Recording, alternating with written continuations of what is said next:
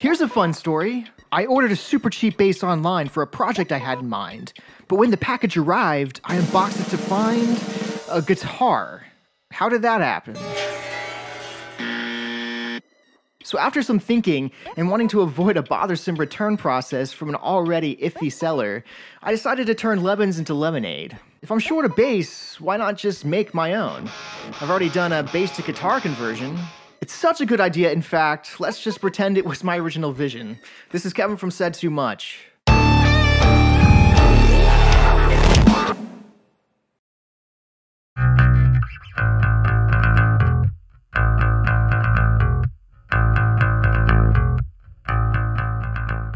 So quick glimpse on the future cam, you can see we have a 3-string design, which isn't unheard of. It gives you something simple and light when you need to stay in the supporting role, but it still lets you steal the show if you want to.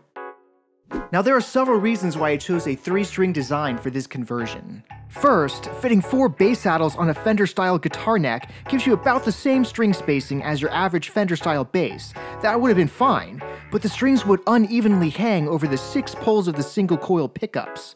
With 3 strings, each string could hang evenly between the poles, giving them each a consistent, if yet slightly lower volume, allowing us to go ahead and hear what the Strat-style pickups sound like out of curiosity. Remember, bass pickups aren't even strangers to the idea of between-pole spacing, if that's still bothering you. Now the next reason I chose this design is because of tension. Guitar necks usually have something like 20 pounds per string or 120 pounds total on them, so at a reasonable bass tension of 40 pounds per string, 3 strings would match that 120 pound mark. This being a pretty cheap guitar already, I didn't want to risk snapping the neck. Now the last reason is I thought the machine heads would aesthetically fit nicer in the pre-existing holes.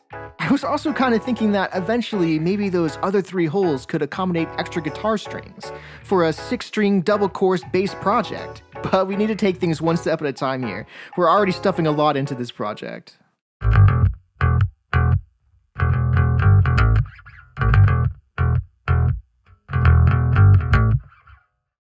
I always love a tremolo on my other Strat-style guitars, usually in a dive-only mode though.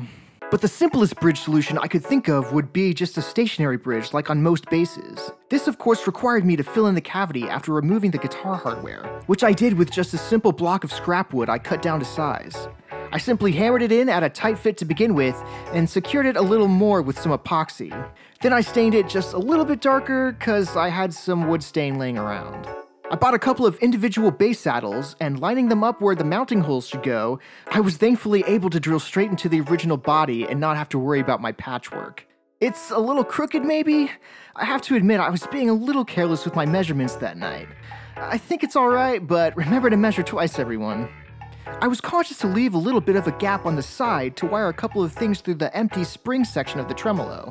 This included the secret part I intended for the bass project I had in mind in the first place, as well as ground wiring to the new bridge. I connected each saddle with tinfoil to the ground wire, then I just put some electrical tape over everything to secure it and make it look a little nicer. I'll talk more about the other pickup in a future video, but again, the conversion idea turned out to be an obvious project on its own.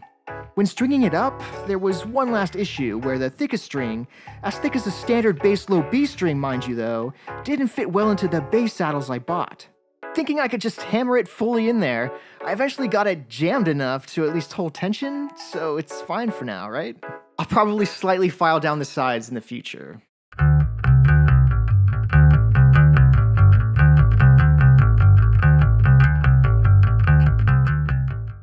The bass machine heads fit perfectly in the holes of the guitar machine heads, with just some slight enlarging using increasingly bigger drill bits. I opted to leave the other string holes alone for now. As far as fitting these slightly thicker strings into them, I opted to just unravel the winding after soldering a spot above the nut to keep everything still tightly wound. Usually bass strings have a slight taper, but because the guitar is a shorter scale, the taper doesn't start nearly soon enough. Luckily, I'm no stranger to making strings fit. Now the last time I had to mod a nut for an extra string, I filled the whole thing in with epoxy and recut everything. To subtract some strings this time, I opted to just buy a whole new nut altogether. It's a thin graphite nut blank that came a little oversized. I removed the old plastic nut by slightly cutting it loose on the edges, and hammering it out from there. I was relieved the new one fit pretty snug, just had to trim a little excess from one side with a hacksaw. I bought what I thought were special tools for cutting the actual slots in the nut, but I found the hacksaw and crude file I've always used worked best. I measured where each of the slots should go by eye, comparing it to the old nut, and very painstakingly and time-consumingly cut it to the width the strings needed in a depth I was okay with. I may have opted for a slightly higher action, thinking I can always lower it a lot easier than raising it in the future. Lastly, when stringing it up, I noticed that the bass machine heads suspend the strings slightly higher than the guitar machine heads would. So the angles at the nut were too obtuse, which created rattling, poor sustain, and even let the strings pop out of their slots sometimes. I couldn't just recycle the original guitar string trees because they held the strings awkwardly too close together and unnecessarily low. Buying some actual bass string trees solved everything.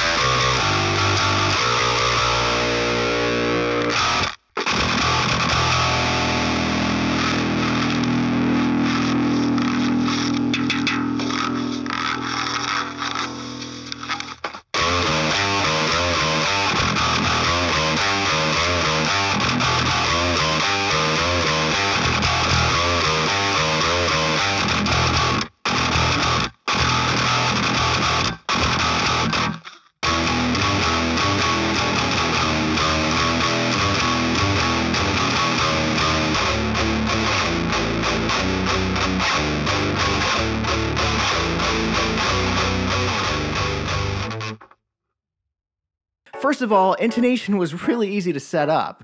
It stays pretty much in tune despite the shorter scale length. But I don't think I could go much lower than a bass E, so don't get any ideas. The action is high, mostly out of fear like I said earlier, but it's not unheard of. Pretty comparable to the action on the Callium, which it needs for the huge wavelengths it produces. The string spacing is slightly noticeable. I can still skip to the top and bottom strings pretty easily, but it is wider than anything I've ever played. At least now you can really get your fingers in there for popping or thumping, as long as you at least lower one pickup considerably to help get in between an unfortunate compact pickup placing. Why couldn't Fender have the foresight of a Strat bass?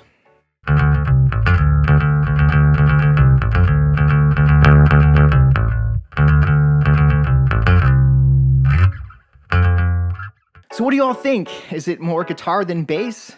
Is it more djenty than a drop E8 string? Go ahead and let me know all of your ideas you might have for this thing. There's still the original test I'm going to do with the piezo pickup, and truth be told, I only use the neck pickup in this demo. This is mainly because the wiring for this thing came faulty. Long story short, I was going to do a full unboxing and review for this guy, but it would have turned out to be just an angry rant. And again, this is something I didn't even intend to buy.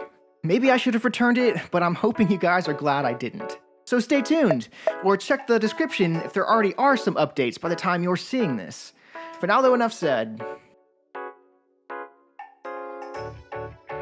For early video access, raw instrument tracks, and more exclusives, find our community on Patreon and consider adding your support.